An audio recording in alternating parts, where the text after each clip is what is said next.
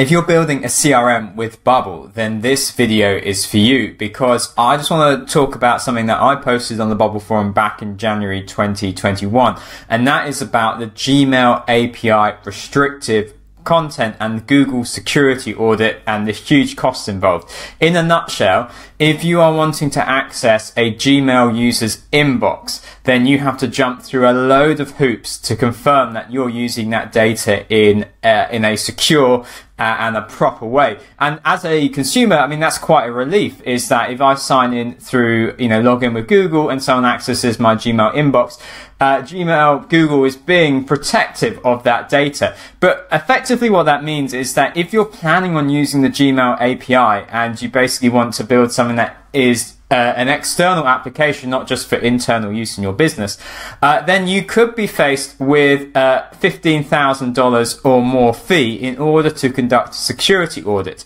I've had a quick look through the Bubble forum this morning, and it's a bit of a grey area, because how much of a security audit could an external security company conduct on your Bubble app, because you don't have access to the AWS elements. It's a bit of like a mystery box. Well, it's not mystery box. You know what I mean, going on with Bubble. How much can you actually comply with an auditor when auditing your app? And so there's a bit of a discussion going on, and every few months I get a message about this saying, did I come up with a solution? And I think that the one that I'd recommend is that you go down the route of a service like Help Scout. So Help Scout is a help desk SaaS application. They're very good. I've used them in the past. And they let you send and receive email through an inbox in their application. Now, they don't use at least the last time I checked, they don't use the Gmail API because they use a service. I think, again, last time I checked, they used Postmark, and Postmark is a transactional and now marketing email API, and it allows you to send and receive emails. So by using a API service like Postmark, you can build your own inbox in your Bubble app for your users, and then the emails aren't actually going into a Gmail or Google Workspace inbox at all. They're all handled through your app, and you can set up domain verification so that the outbound emails, they're legit, they come under the authority and the identity of your users. You can do all of that through the API, inbound, outbound, and where is it here? Let me just, domains.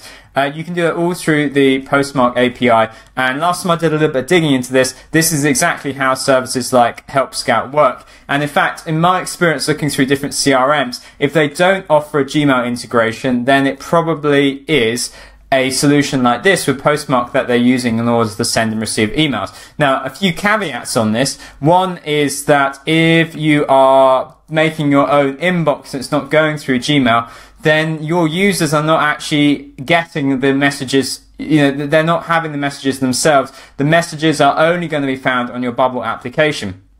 So you might want to consider how easily, or if at all, you can export those messages so that if a user leaves your service, they're not having to leave and no longer have access to any of the email, inbound or outbound, that they created or received while they were using your app. So that's just something to consider. If you've got any thoughts on this topic, please do leave a comment down below. I mean, I'll just point out what I was referring to.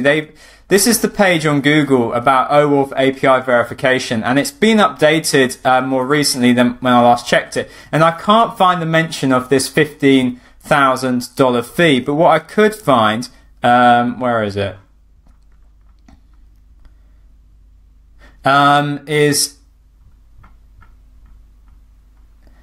Is that it's conducted by like an external auditor, and that there are costs involved, and maybe they're deliberately obscuring the costs even more now. So unless you've got deep pockets, I think you're going to struggle to use the Gmail API with a Bubble app, and so the alternative I'd recommend is to use Postmark and basically set up your own inbound, outbound inbox email service. And so, yeah, if you're learning Bubble and you found this video useful, please like and subscribe on this channel. And also, you can find hundreds of Bubble tutorial videos just like this one on our website, planetnocode.com.